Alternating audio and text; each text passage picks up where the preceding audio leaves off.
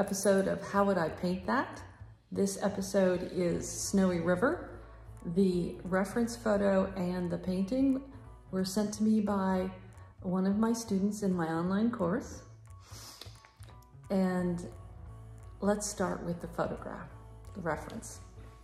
So I see that it is, a very gray day, iced over, a lot of atmosphere, and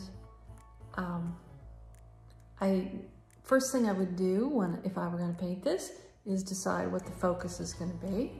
So my student chose the two trees on the left, and I think that's a good decision because they have more contrast and they're vertical against all the horizontals in the picture. The composition does really point toward the far horizon right now, but when I look there isn't anything for me to latch onto to really, go, okay, that's the focus. So I am going to stick with the same choice that my student made, which is the two trees on the left. Then the next thing that I ask myself is what is the color of the light? And it is blue, a very light blue. Then the third thing I ask myself is, what is the pattern of light and shadow? And here's where it gets sticky because I don't see any shadow. This is such an overcast day. There just isn't anything going on as far as light and shadow. And that's what makes it difficult for a colorist to paint, because we are all about, this is what's in light and this is what's in shadow, and look how they play against each other. So if you aren't gonna be able to approach it with, the shape of light and the shape of shadow playing against each other, how would you paint this? If you're gonna remain true to the photograph, how would you paint it? Well, you would have to do it more like a drawing, because drawings are tonal, and it would all be done with edges and value. Edges just means, soft transitions versus hard transitions, and this painting or this drawing or photograph has a lot of soft edges and a lot of, very dreamy areas. So that's how you would approach it if you were going to remain true to the photo. So let's look at the painting my student submitted.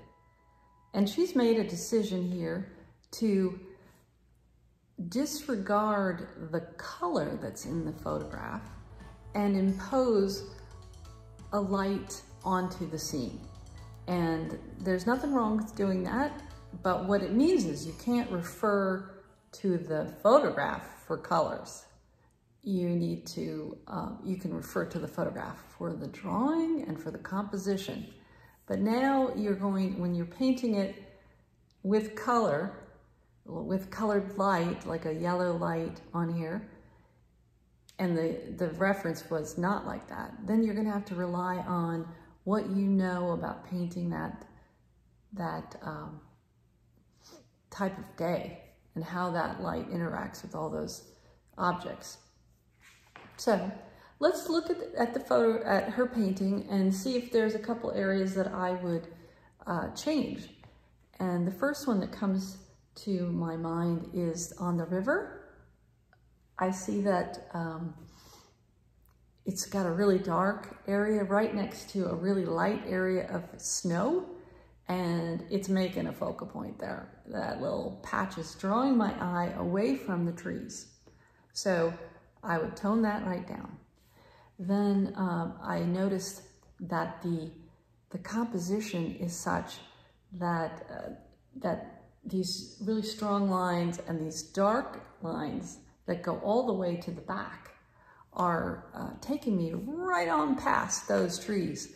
And so I will change that. I will soften out those lines and maybe even make edges that I can move out of the river and into into the snowy area so I can get over to the trees with my eyes.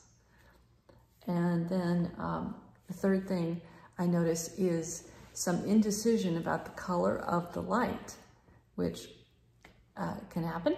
So when I look at this painting, I see, oh, there's some yellow light, but there's some red-violet light. I see that the shadow is looks to be cerulean or manganese blue.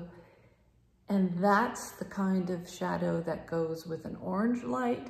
So what I would do also is I'm going to impose one color choice for light and shadow onto it. And so, you know, I have a few things that I can choose from, but I look at the focal point trees and I see that I think that's kind of a cadmium yellow medium there.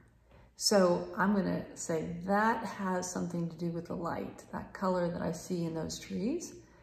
And that means that I'm going to redo the snow with just a very muted but hint at that color of yellow light.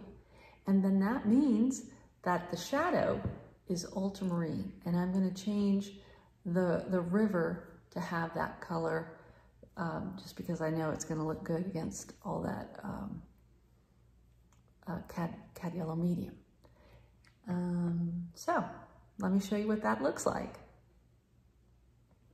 All right, so you can see in the far background, I tried to capture that dreamy, soft edge. That's something that I thought was really pretty in the reference photo, and it's very useful for making things look far away in the landscape when you do a really soft, smudgy kind of edge at the back and middle value. And notice too how I really took down those strong lines that were going to the back, and I made just a small little connection of blue that lets you jump from the river in over to the trees. So hopefully that works. You can see that now the snow is got the yellow cast, and then there's just a few hints of shadow here and there that are done with the ultramarine blue, a form of that. So I hope you enjoyed this mini lesson. Please give me a like, and thank you very much. See you next time.